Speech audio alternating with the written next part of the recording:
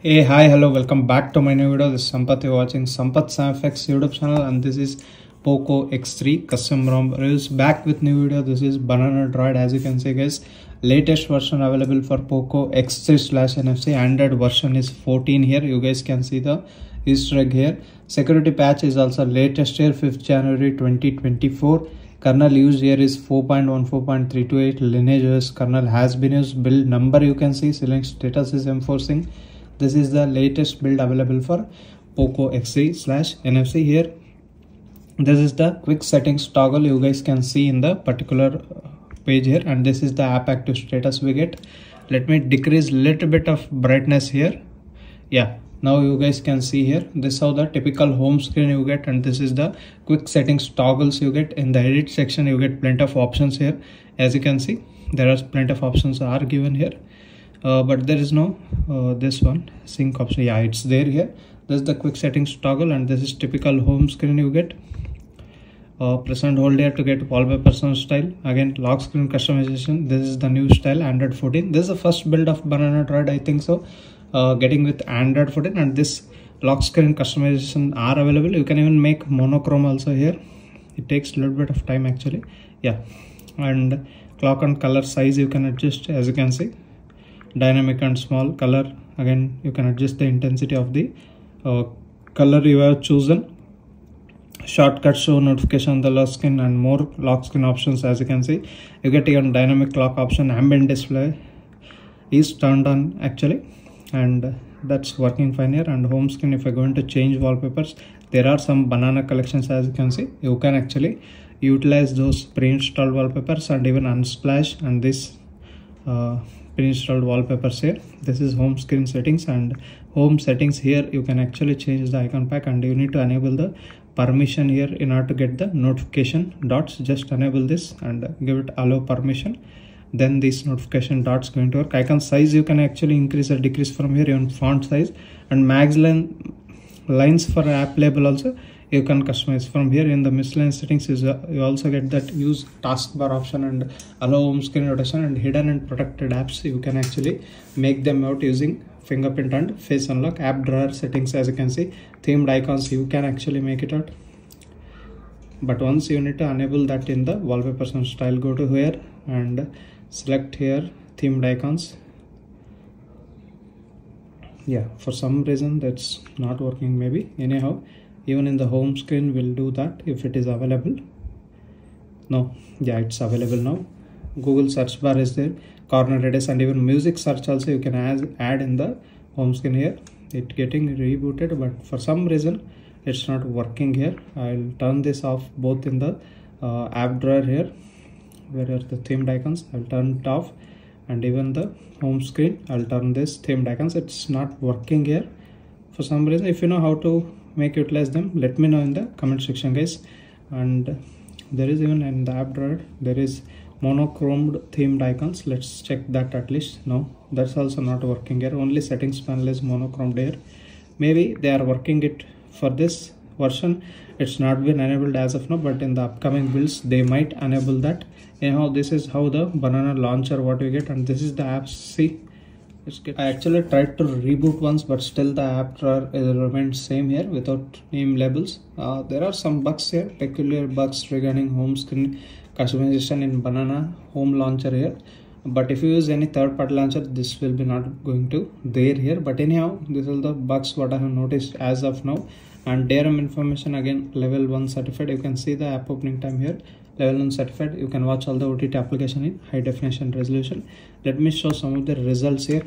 As you can see, internet speed test, I have actually 200 Mbps connection. The Wi-Fi here I am getting around 250 Mbps, and this is read write speed, sequential read write with numericals and with graph here. And this is the safety status. Again, CTS profile match getting filled. I think they are testing this. This is maybe a beta build of the BANANADROID. I can say 751 is a single score and 1851 is the multi score. And Linux 4.14.328 Lineage OS kernel has been used in this particular ROM, and this is Geekbench 6 results here, and this is the device result.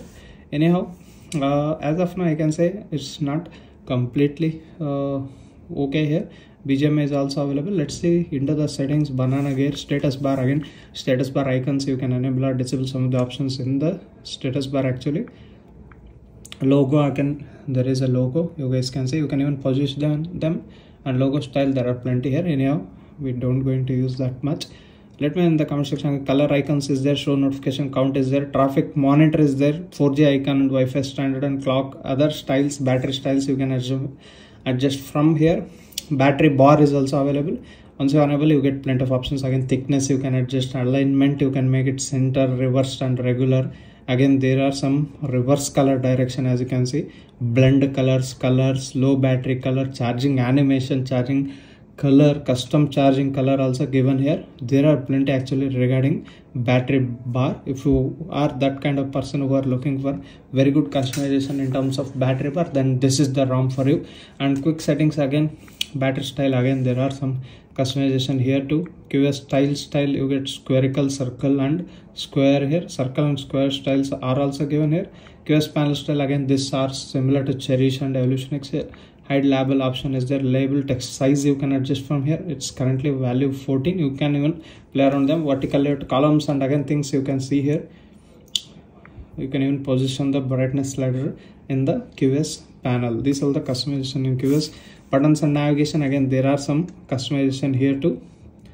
Notifications, there are some huge customizations. Yeah, island notification is also there. In the lock screen, again it remains similar here. Media cover art filter is also given from here. Weather settings, miscellaneous, you get unlock high FPS count in BGMI kind of games are present here. I am not going to test anyhow because it's not completely done yet, the ROM.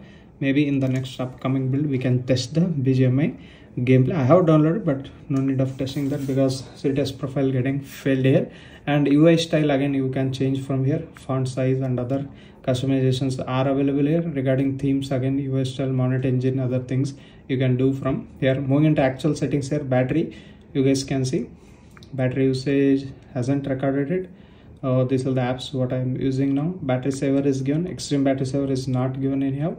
And charging control, battery optimization, battery budget, that's an Android 14 styles case that's present here. Sound and vibration, again it remains very similar to Android 13 here, nothing changed. Vibration patterns are included here. If you want to use them, you can utilize them. You can even customize them manually. Show panel on left, the volume panel, you can do that. No, that's not working here for some reason. There is everything is not working here, as you can see. Let me unlock that. Yeah, volume panel is still on the right. For some reason, the customizations are simply not gonna work in this particular ROM.